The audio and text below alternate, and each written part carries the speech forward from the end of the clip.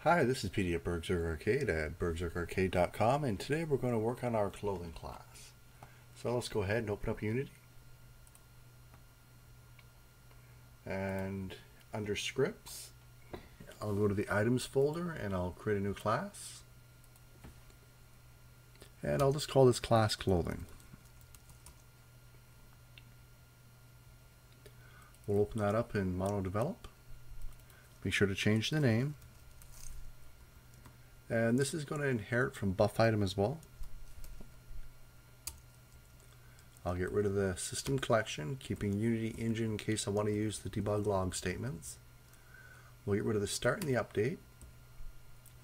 Now, just like before, buff item holds all of the buffs that we're going to have.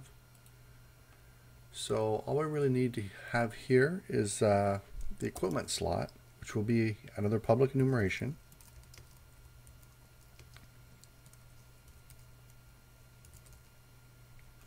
I'm going to call this something a little different. I'm going to call it armor slot because it's also going to be used for armor.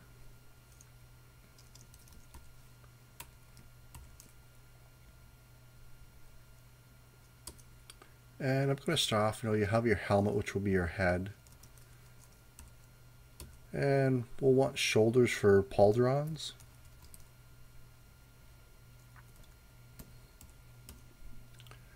And then we're also going to want something for our... now I'm going to include the whole chest and arm area all in one. And I'm just going to call it upper body.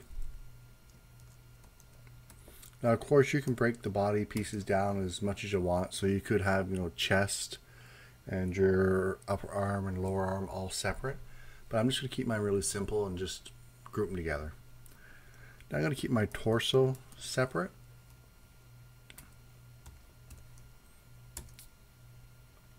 And then we'll also have legs. And we'll have hands for gloves, feet for your boots, and I'm going to say back, and that's for your cape or maybe some sort of enchanted backpack or whatnot. That's quite a few of them. So what do we have here? We have 1, 2, 3, 4, 5, 6, 7, 8 different slots. That's quite a bit. In jewelry we had 1, 2, 3, 4, 5. So that's pretty good. That's 13 slots total that we can carry buffed items, not including our weapon and shield. So I'm going to come up here and create a private armor slot. And of course I'm just going to call this slot.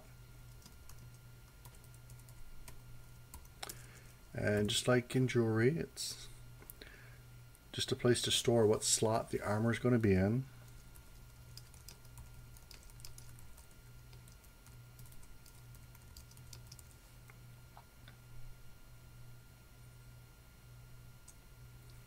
Now a little later on we can come back and revisit this and maybe have different types of armor that could take up more than one body slot. So for instance, a robe could take up your upper body, your torso, and maybe it's a hooded robe so it also covers your head. And when we do that, we'd have to switch this over to an array. But for now we'll just keep it simple. We're only going to have armor that forms for one body part. So we'll create our default constructor.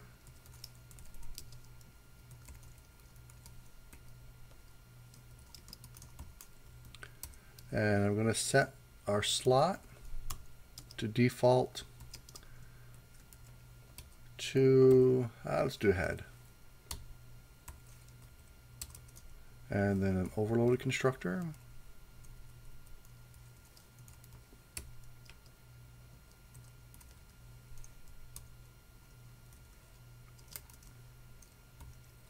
And that's going to take in an armor slot, which we'll call slot without the underscore. And we're just going to assign our local variable slot to the variable that we're passed. Then we have to make our accessors. So public returns an armor slot, and I'll just call it slot. And we'll need a get and a set, and the get just simply returns our slot, and for the setter it's just going to say that our slot is equal to the value that it's passed. And later on we come back, do some sanity checking, make sure that it's an armor slot being passed in before we try to assign it. But let's just get the structure up and running. Now it should look pretty much exactly like it does for jewelry, except the names have changed.